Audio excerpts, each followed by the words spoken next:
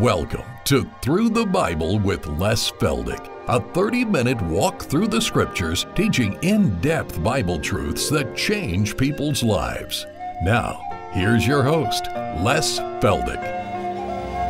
Okay, good to have everybody back, and once again we're going to get into the book, chapter 36 of Genesis, and for those of you on television, we have inquiries as to where we have our nightly classes, and let me just briefly run them by you. Monday night we're up at Tahlequah, Tuesday night at Wilburton, Wednesday night up at Tulsa, and Thursday night at McAllister. If you're interested in attending any of those classes, just give us a number, just give us a call on our 800 number and we'll give you more details.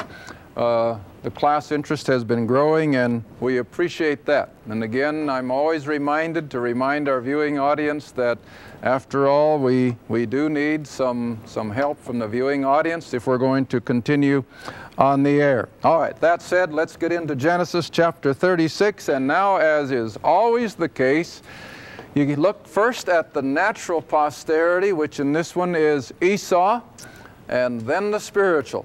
It's always been the case. First Cain, and then Seth, and so on down the line, Ishmael, and then Isaac, and here it comes Esau, and then we'll pick up again in chapter 37, the lineage of Jacob.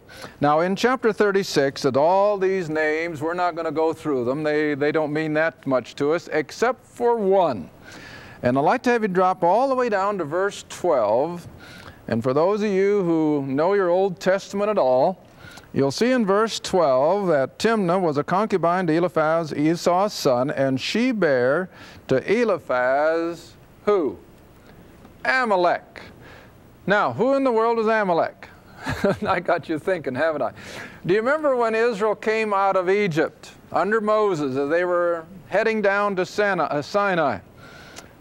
What was the first war they had to fight? Well, the Amalekites, see? And they all stem from these relatives. And that's what makes it so interesting. You look at me quizzically, but really, and I've made this statement on the program and in my classes before, statistically, where do most murders take place?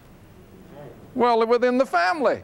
See? Within the family, because that's where all the affiliations are the closest, and that's where feelings are generated the quickest, and so consequently it's among those environs then that our passions and our emotions seem to get the best of us. Now, same way here. All these relatives become arch enemies as you come on up through the Old Testament history. And so I just want to make note of that. The Amalekites originated from one of the offspring of Esau. Now then, let's go on over to chapter 37, where we'll pick up once again with Jacob. Verse 1, and Jacob dwelt in the land wherein his father was a stranger, in the land of Canaan. Now he's come back from Haran, remember, after 20 years herding Laban's sheep. He came back with his wives and his 11 sons. And then after he comes back, of course, Rachel has Benjamin, and she passes off the scene. But now we're introduced to Joseph. And Joseph almost fills the rest of the book of Genesis. Now, again, this is one of those areas of Scripture that I very seldom treat verse by verse, because I feel that almost everyone knows the story of Joseph better than I do. You know all that he went through down there in Egypt and everything else, but there are a few things I'd like to point out.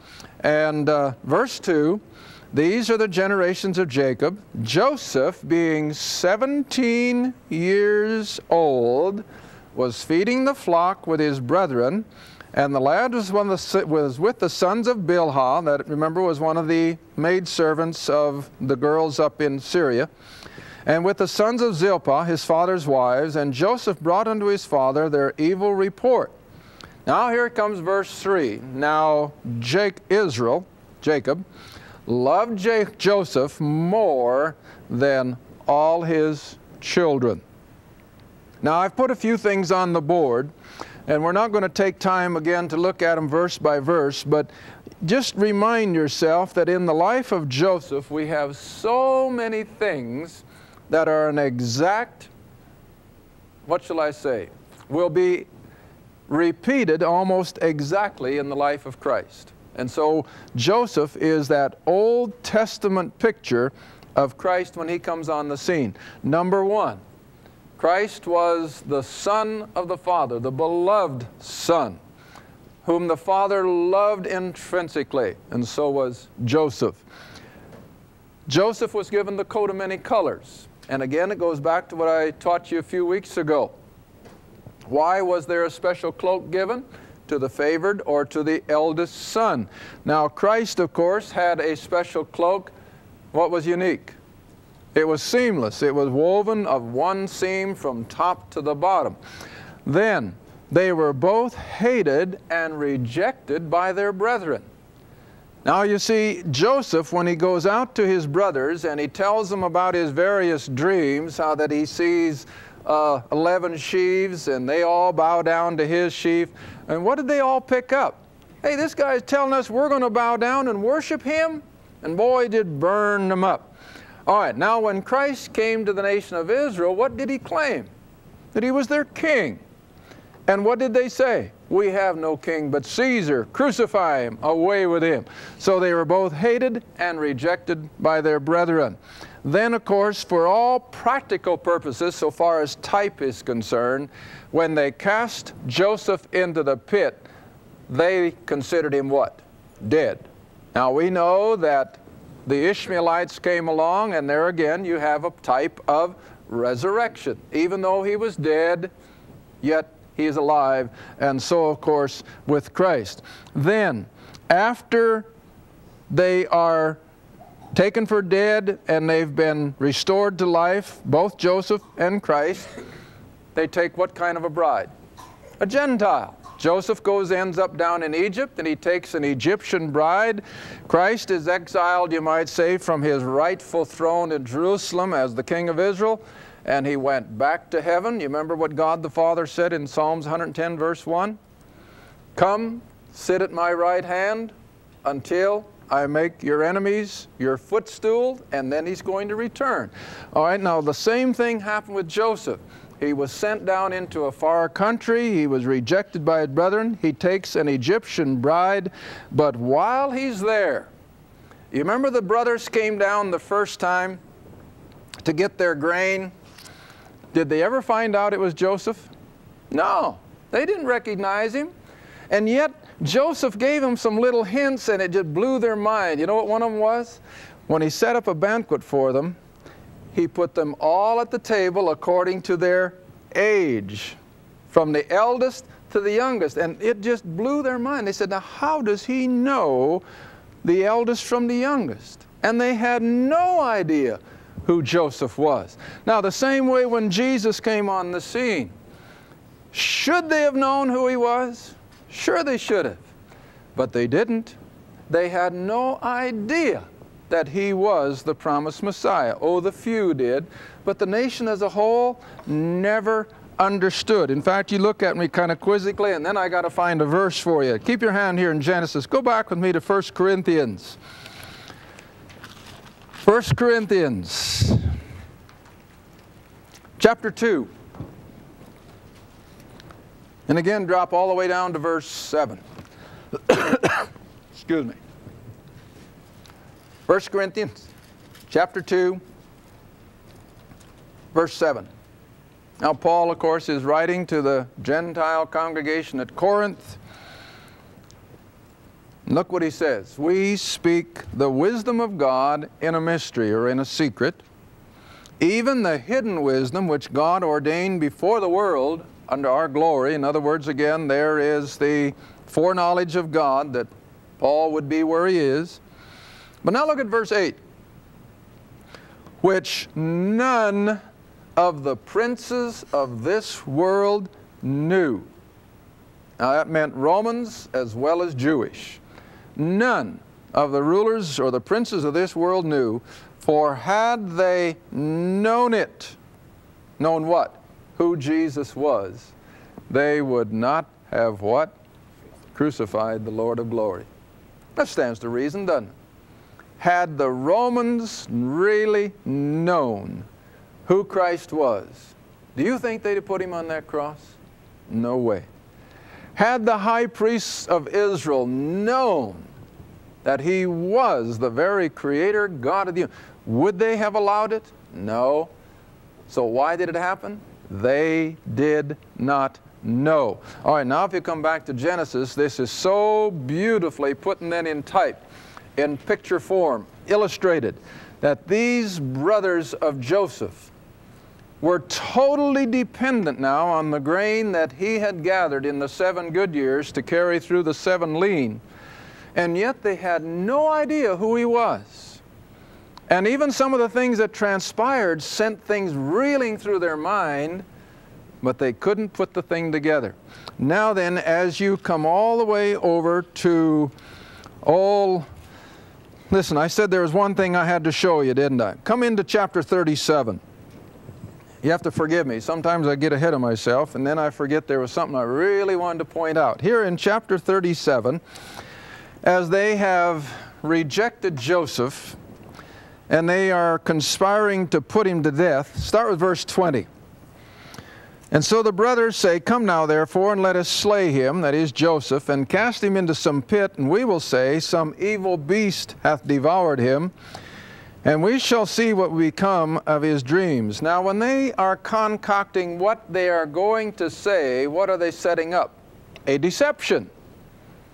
A deception. And who are they going to deceive? Oh, the master of deception, Jacob. See? All right, come over to verse 21.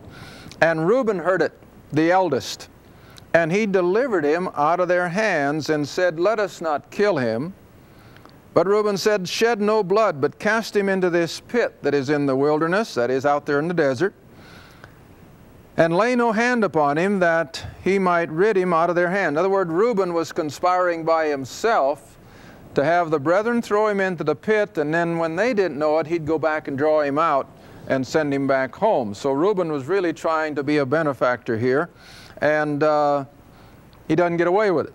Verse 23, "And it came to pass when Joseph was come unto his brethren, that they stripped Joseph out of his coat, that coat of many colors, and they took him and cast him into a pit, and the pit was empty, there was no water in it." And then verse 25, underline, "They sat down." They threw him into the pit. For all practical purposes, they were killing him, and then they did what? They sat down. Now, what does that remind you of? When Christ was put on the cross, what does it say they did? And they sat down and they watched him there. Isn't that beautiful?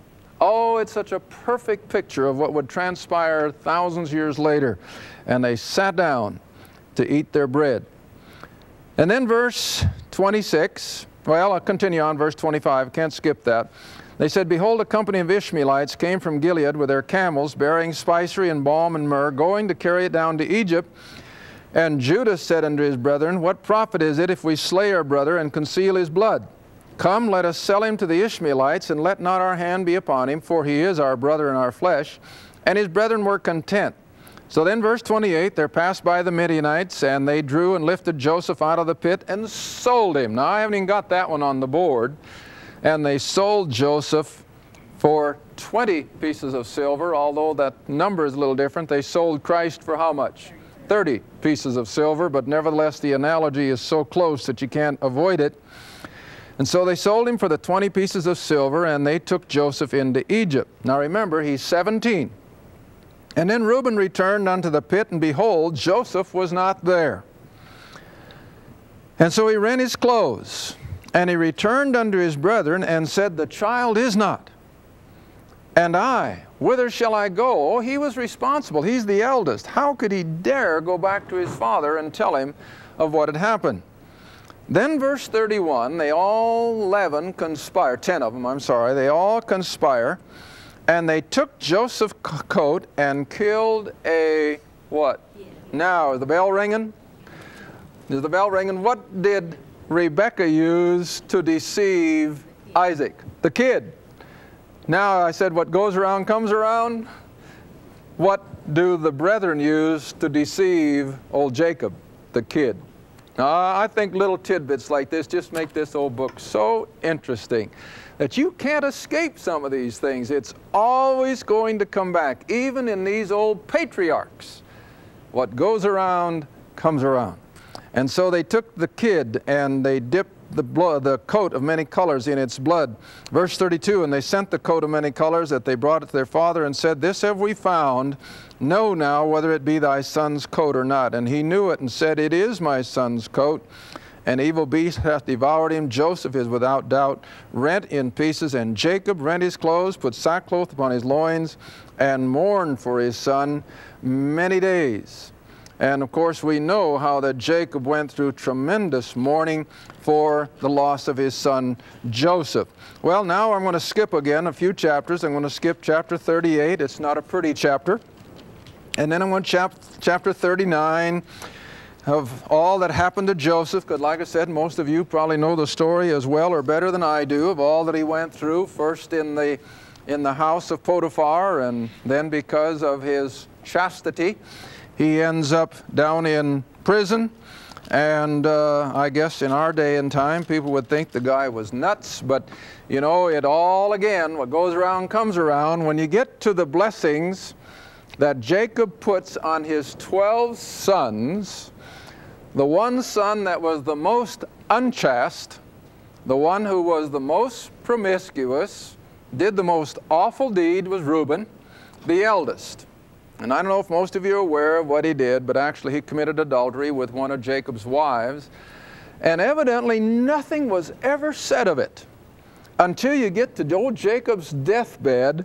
And then as he begins to put the blessings on these 12 sons, he comes back to Reuben, or he starts with Reuben. And you know what he brings to mind?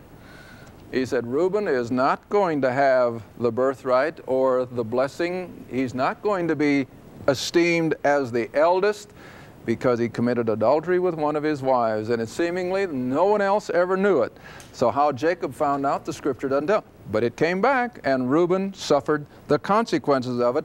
And then Joseph, the one who maintained his chastity back here under all the pressures, he ends up with the blessings. See? It was passed on to his 2 sons, but nevertheless, Joseph is finally elevated to the place of seniority over all the others. God keeps record. He keeps track. All right, then in, oh my land, time is going, so let's go all the way over to chapter 45. I certainly would like to finish Genesis in this program, so we'll be ready for Exodus when we come back for the next one. And now in chapter 45, the brethren have come down to Egypt to get grain. But they're here for the second time. And I want you to keep that in your mind, because when we get into Exodus, I'm going to refer back to this, that Israel always has to have a second time, it seems. But now in chapter 45, as the brethren have come up again for grain, verse 1, Joseph could not refrain himself before all them that stood by him, and he cried. And he said, Cause every man to go out from me. And there stood no man with him, while Joseph made himself known unto his brethren. And he wept aloud, and the Egyptians and the house of Pharaoh heard. He wept. A weeping of what? Reunion. Now, always got to use another scripture verse. Come back with me to Zechariah. Last book in your Old Testament. Next to last, I'm sorry. Malachi is the last. Just ahead of Malachi, you come to Zechariah. And you're going to have much the same thing happening when Christ returns, and the nation of Israel suddenly, as a nation, will realize who He is. And then you have this great event. Zechariah chapter 12, verse 10. Where the prophet writes, and speaking of Christ, of course, I will pour out upon the house of David and upon the inhabitants of Jerusalem the spirit of grace and supplications, and they shall look upon me whom they pierced. Who are the they? Oh, the Israelites, the Jews, see? Whom they have pierced, and they shall what? Mourn for him. There's going to be a time of weeping, a reunion, that the one they rejected, the one they crucified, the one they killed, is finally their God. And that new covenant will become a reality. And every Jew Every believing Jew will suddenly know that He is their God and that they are His people. All right, come back then again quickly to Genesis chapter 45. And so there was a session of weeping as they begin this great reunion. Verse 4, and Joseph said unto his brethren, Come near to me, I pray you. And they came near, and he said, I am Joseph, your brother, whom you sold into Egypt. Now be not grieved nor angry with yourselves that you sold me hither. Now remember again, everything that has happened to Joseph, and a lot of it was pretty miserable. Why? Because it was all in God's sovereign plan. Now there are a lot of things God does that we can't understand. But you see, He does things in His own way, according to His own will. And see, Joseph knew that in spite of all those horrible times he'd gone through, and yet the years of blessing, yet he said, don't feel bad, because God did send me here ahead of time to preserve you. And had it not been for Joseph in Egypt, the 12 sons would have probably faded off the scene in the famine. They would have died. But God in His providence had prepared everything. Now another thing I want you to see is that when the brethren hated and rejected Joseph and put him to death so far as they were concerned, and he ends up in Egypt. Remember that all of this shows us that so also the Lord Jesus Himself had to go through all of these rejections in order to bring about the whole plan of salvation, that He could die for us and extend salvation by grace. And yet all of this is so beautifully laid out in the life of this man Joseph. All right, so he said, God did send me to preserve you. And God is sovereign in everything He does. And he said, verse 7, God sent me before you to preserve you a posterity in the earth and to save your lives by a great deliverance. And then I'd like to have you come all the way down to, let's go into chapter 46. Like I say, I'm hurrying. I'd certainly like to finish it. Chapter 46. Now the sons, of course, have gone back home up to Canaan, and naturally they've told old Jacob that Joseph is alive. He's the head man in Egypt, and that Joseph has permission from Pharaoh to bring all of the family down into the best part of Egypt, right there on the Nile River, into Goshen. Now you remember, God has been telling Abraham, Isaac, and Jacob not to leave the land of promise. Remember, He told Isaac back there in chapter 26, sojourn in this land and I will bless you. And these guys knew that. And so now, with all of this invitation to come back to Egypt, Jacob is probably stammering a little bit. Well, shall I or shouldn't I? But God comes to his rescue. Verse 1 of chapter 46, and Israel took his journey with all that he had. And he came to Beersheba and offered sacrifices unto the God of his father Isaac. And God spake unto Israel. Now you see, we're talking in the terms of his spiritual side. Jacob the spiritual man. And he says, Jacob, Jacob. Now he uses both names in one sentence. And Jacob said, here am I. Now God returns and he said, I am God, the God of thy father.